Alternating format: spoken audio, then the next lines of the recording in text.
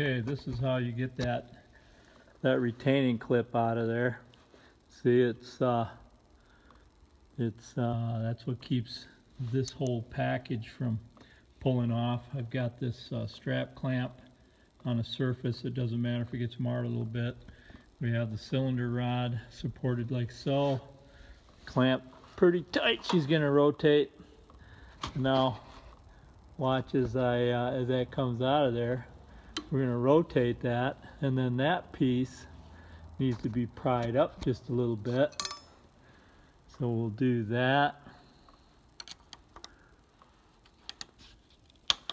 Pry that up so that when catches that edge, see it? Just like that. That's pretty slick. I've come around. That should lift out of there now, yeah. Bingo. Rocket fire.